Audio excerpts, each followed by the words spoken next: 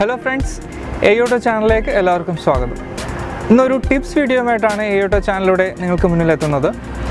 Tyre maintenance അല്ലെങ്കിൽ ടയറിൻ്റെ life എങ്ങനെ നമുക്ക് കൂട്ടാം എന്നുള്ളതിനെക്കുറിച്ചിട്ടുള്ള ചില ടിപ്സാണ് നമ്മളിപ്പോൾ പറയാൻ ഉദ്ദേശിക്കുന്നത്. കണ്ടന്റിലേക്ക് കടക്കുന്നതിന് മുന്നേ ഈ ചാനൽ ഇതുവരെയും സബ്സ്ക്രൈബ് ചെയ്യാത്തവർ സബ്സ്ക്രൈബ് ചെയ്യുക. വീഡിയോ ഇഷ്ടമാവുന്നുണ്ടെങ്കിൽ മറ്റുള്ളവരിലേക്ക് ഷെയർ ചെയ്യുക. അതുപോലെ തന്നെ പുതിയ വീഡിയോസിൻ്റെ നോട്ടിഫിക്കേഷൻസ് ലഭിക്കുന്നതിന് വേണ്ടിയിട്ട് ബെല്ലൈക്കണിൽ ക്ലിക്ക് ചെയ്യുക. ടയറുകൾ എന്ന് പറഞ്ഞാൽ പലപ്പോഴും നമ്മൾ ആവശ്യമായിട്ടുള്ളൊരു പരിഗണന കൊടുക്കാത്ത ഒരു പാർട്ടാണ്. അതിനെക്കുറിച്ച് ആലോചിക്കുന്നത് തന്നെ വല്ലപ്പോഴും പഞ്ചർ ആകുമ്പോഴോ അല്ലെങ്കിൽ ടയർ റീപ്ലേസ് ചെയ്യേണ്ട ഒരു സാഹചര്യം വരുമ്പോൾ മാത്രമാണ്. പക്ഷേ സത്യമെന്നാൽ വണ്ടിയുടെ പെർഫോമൻസിനും സേഫ്റ്റിക്കും വളരെ ക്രൂഷ്യലായിട്ടുള്ള ഒരു റോള് ഉള്ള ഒരു ഭാഗമാണ് ടയർ. അതുകൊണ്ട് തന്നെ അതിൻ്റെ പ്രോപ്പറായിട്ടുള്ളൊരു മെയിൻ്റനൻസും വളരെ അത്യാവശ്യമാണ്. ടിപ്സിൽ ആദ്യമായി പറയാനുള്ളത് കറക്റ്റ് ടയർ പ്രഷർ മെയിൻറ്റെയിൻ ചെയ്യുക എന്നുള്ളതാണ്. വളരെ എളുപ്പവും എന്നാൽ വളരെ അത്യാവശ്യവുമായിട്ടുള്ള ഒരു കാര്യമാണത്. കമ്പനി നിർദ്ദേശിച്ചിട്ടുള്ള ടയർ പ്രഷർ വണ്ടിയുടെ ഡോർ പാഡിലോ അല്ലെങ്കിൽ ഓണേഴ്സ് മാനുവലിലോ നമുക്ക് കാണാൻ സാധിക്കുന്നതാണ്. അതിൽ പ്രത്യേകം എടുത്തു പറയേണ്ട ഒരു കാര്യം, കമ്പനി പറഞ്ഞിരിക്കുന്ന അല്ലെങ്കിൽ കമ്പനി നിർദ്ദേശിച്ചിരിക്കുന്ന ടയർ പ്രഷർ കറക്റ്റായിട്ട് മെയിൻറ്റെയിൻ ചെയ്യുക എന്നുള്ളതാണ്. ഓവർ ഇൻഫ്ലേറ്റ് ചെയ്താലും അണ്ടർ ഇൻഫ്ലേറ്റ് ചെയ്താലും അതിൻ്റേതായിട്ടുള്ള പോരായ്മകളുണ്ടാവും. ഓവർ ഇൻഫ്ലേറ്റ് ചെയ്ത് കഴിഞ്ഞാൽ, അതായത് കമ്പനി നിർദ്ദേശിക്കുന്ന പ്രഷറിനെക്കാട്ടിൽ കൂടുതൽ നിറച്ച് കഴിഞ്ഞാൽ മികച്ച ഹാൻഡ്ലിംഗ് ക്യാരക്ടറിസ്റ്റിക്സും മൈലേജും ഒക്കെ കിട്ടും എന്നുള്ള ഒരു തെറ്റിദ്ധാരണ പലർക്കിടയിലുണ്ട്. എന്നാൽ വാസ്തവം എന്താണെന്ന് വെച്ചാൽ ടയറിൻ്റെ പെട്ടെന്നുള്ള തേയ്മാനത്തിന് ഇത് വഴിയൊരുക്കുകയും സസ്പെൻഷൻ കമ്പോണൻസിന് കൂടുതൽ പ്രഷർ ചെലുത്തുകയും അതുപോലെ തന്നെ ഒരു ബമ്പി റൈഡ് അല്ലെങ്കിൽ ഒട്ടും സ്മൂത്ത് അല്ലാത്ത ഒരു യാത്രാ അനുഭവം നൽകുകയുമാണ് ചെയ്യുന്നത്. ഇനി അണ്ടർ ഇൻഫ്ലേറ്റ് ചെയ്യുകയാണെങ്കിൽ, അതായത് കമ്പനി നിർദ്ദേശിക്കുന്ന പ്രഷറിനേക്കാൾ താഴെയാണ് നമ്മൾ പ്രഷർ മെയിൻറ്റെയിൻ ചെയ്യുന്നതെങ്കിൽ അത് ടയറുകളുടെ സൈഡ് വാൾസിന് തേയ്മാനം ഉണ്ടാക്കുകയും അതുപോലെ തന്നെ വാഹനത്തിൻ്റെ പെർഫോമൻസിനും മൈലേജിനും കാര്യമായ കുറവ് വരുത്തുകയും പങ്ക്ചറാകാനുള്ള സാധ്യത കൂട്ടുകയും ചെയ്യുന്നു. രണ്ടാമത്തെ point, wheel alignment and balancing കൃത്യമായ ഇടവേളകളിൽ ചെയ്യുക എന്നുള്ളതാണ്. ഓരോ 5000 കിലോമീറ്റർ കൂടുമ്പോഴും വീൽ അലൈൻമെൻറ്റ് ആൻഡ് ബാലൻസിങ് ചെയ്യുന്നത് നല്ലതാണ്.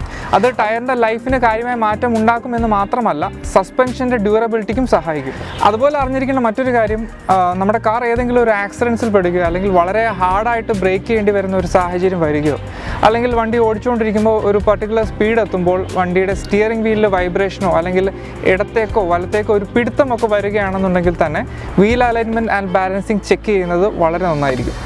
മൂന്നാമത്തെ point tyre റൊട്ടേഷനാണ്. Wheel alignment and ബാലൻസിങ്ങിൻ്റെ കൂടെ തന്നെ ചെയ്യേണ്ട ഒരു കാര്യമാണ് ടയർ റൊട്ടേഷനും. പ്രധാനമായി 2 ടൈപ്പ് ടയർ റൊട്ടേഷനുകളാണ് ഉള്ളത്: 4 വീൽ റൊട്ടേഷനും 5 വീൽ റൊട്ടേഷനും. 4 വീൽ റൊട്ടേഷൻ എന്താണെന്ന് വെച്ചാൽ വണ്ടിയിൽ റണ്ണിങ് ടയേഴ്സ് തമ്മിലുള്ള ഒരു റൊട്ടേഷൻ രീതിയാണ്. അതായത് അവിടെ സ്റ്റെപ്പിനിയുടെ ഉപയോഗം വരുന്നില്ല. ഉപയോഗം വരാത്തതിന് കാരണം എന്താണെന്ന് വെച്ചാൽ സ്റ്റെപ്പിനി ചില വാഹനങ്ങളിൽ ഒരു സ്പേസ് സേവർ ടയർ എന്ന രീതിയിലായിരിക്കും. അതായത് അത്യാവശ്യ ഘട്ടങ്ങളിൽ പങ്ക്ചറാകുമ്പോൾ മാത്രം താൽക്കാലികമായി ഉപയോഗിക്കാനുള്ള ഒരു ടയറാണ് ഈ സ്പേസ് സേവർ ടയർ എന്ന് പറഞ്ഞാൽ. മനസ്സിലാക്കേണ്ട ഒരു കാര്യം, ഈ സ്പേസ് സേവർ ടയറിന് ബാക്കിയുള്ള ടയറിനെ അപേക്ഷിച്ച് സ്പെസിഫിക്കേഷൻസ് കുറവായിരിക്കും.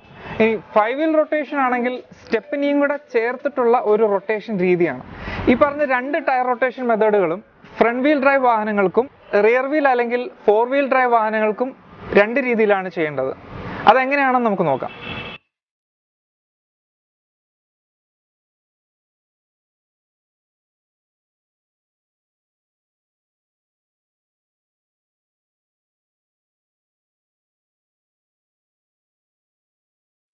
നാലാമത്തെ പോയിന്റ്, ടയർ റീപ്ലേസ് ചെയ്യുന്നതിനോടൊപ്പം തന്നെ ടയറിൻ്റെ വാൽവുകളും വാൽവ് ക്യാപ്പുകളും റീപ്ലേസ് ചെയ്യുക എന്നുള്ളതാണ്. ചെറുതെങ്കിലും കാലപ്പഴക്കം അനുസരിച്ചിട്ട് ടയറിൻ്റെ പെർഫോമൻസിനെ ബാധിക്കാവുന്ന ഒരു കാര്യം കൂടിയാണ് അത്. അഞ്ചാമത്തെ പോയിന്റ്, വളരെ ജെന്റിൽ അല്ലെങ്കിൽ ഒരു സോഫ്റ്റ് ആയിട്ടുള്ള ഒരു ഡ്രൈവിംഗ് സ്റ്റൈല് നമ്മൾ ഫോളോ ചെയ്യുക എന്നുള്ളതാണ്. റാഷ് ഡ്രൈവിങ്ങും അതുപോലെ തന്നെ വളരെ അഗ്രസീവായിട്ടുള്ള ഒരു കോർണറിങ്ങും പിന്നെ ഹാർഡ് ബ്രേക്കിങ്ങും പെട്ടെന്നുള്ള ആക്സലറേഷനും ഒക്കെ ടയറിൻ്റെ ലൈഫിനെ കാര്യമായി ബാധിക്കുന്ന ഘടകങ്ങളാണ്. ആറാമതായി പറയാനുള്ളത്, റോഡിൻ്റെ സാഹചര്യം അനുസരിച്ചിട്ട് വണ്ടി ഓടിക്കുക എന്നുള്ളതാണ്.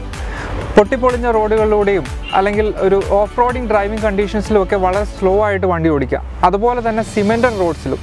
സിമെൻറ്റഡ് റോഡ്സ് എന്ന് പറയുമ്പോൾ ഫ്രിക്ഷൻ കൂടുതലാണ്. അതുകൊണ്ട് തന്നെ ടയറിൻ്റെ തേയ്മാനവും വളരെ എളുപ്പത്തിൽ സംഭവിക്കാം. ഏഴാമത്തെ പോയിന്റ്, ഓവർലോഡിങ് ഒഴിവാക്കുക എന്നുള്ളതാണ്. ഓരോ ടയറിനും അതിൻ്റേതായിട്ടുള്ള ഒരു ലോഡ് റേറ്റിംഗ് ഉണ്ടാവും. അത് മനസ്സിലാക്കി മാത്രം ലോഡിങ് ചെയ്യുക. ഓവർലോഡിങ് കൊണ്ട് ടയറിന് മാത്രമല്ല സസ്പെൻഷൻ കമ്പോണൻസിന് വരെ തേയ്മാനം സംഭവിക്കാവുന്നതാണ്. എട്ടാമത്തെ പോയിന്റ്, ഇൻ കേസ് ഒരു ടയർ പങ്ക്ചർ ആവുകയാണെന്നുണ്ടെങ്കിൽ അത് എത്രയും വേഗം റിപ്പയർ ചെയ്ത് തിരിച്ച് വണ്ടിയിലേക്ക് ഫിറ്റ് ചെയ്യുക എന്നുള്ളതാണ്. അത് എല്ലാ വീലുകൾക്കും ഒരേ ലൈഫ് കിട്ടുന്നതിന് സഹായകമാകുന്നതാണ്. 9ാമത്തെ പോയിന്റ്, കഴിവതും ലോ ക്വാളിറ്റി ടയർസിന് പിന്നാലെ പോകാതിരിക്കുക എന്നുള്ളതാണ്. ISA മാർക്കുള്ള ടയറുകൾ തന്നെ വാങ്ങിക്കുക. വില കുറഞ്ഞ ഒട്ടനവധി ലോ ക്വാളിറ്റി ചൈനീസ് ടയറുകൾ ഇന്ന് മാർക്കറ്റിൽ ലഭ്യമാണ്. അവസാനത്തെ പോയിന്റ്, ഉപയോഗിച്ചാലും ഉപയോഗിച്ചില്ലെങ്കിലും മാസത്തിൽ ഒരിക്കലെങ്കിലും കറക്റ്റായിട്ട് ടയറിൻ്റെ പ്രഷർ ചെക്ക് ചെയ്ത് ഉറപ്പുവരുത്തുക എന്നുള്ളതാണ്. ഉപയോഗിക്കാതെ കിടന്നാൽ കൂടിയും ടയറിൻ്റെ പ്രഷർ കുറയാനുള്ള സാധ്യതകൾ വളരെ കൂടുതലാണ്. ഇത്രയൊക്കെയാണ് ടയർ മെയിൻ്റനൻസ് ടിപ്സായിട്ട് പറയാനുള്ളത്. വീഡിയോ ഇഷ്ടമായെന്ന് പ്രതീക്ഷിക്കുന്നു. നിങ്ങളുടെ നിർദ്ദേശങ്ങളും അഭിപ്രായങ്ങളും അറിയിക്കുക. വീഡിയോ ഇഷ്ടമായെങ്കിൽ ഷെയർ ചെയ്യാൻ മറക്കണ്ട. Thanks for watching, thanks for supporting. പുതിയൊരു വ്ളോഗുമായി കണ്ടുമുട്ടുന്നത് വരെ ബൈ.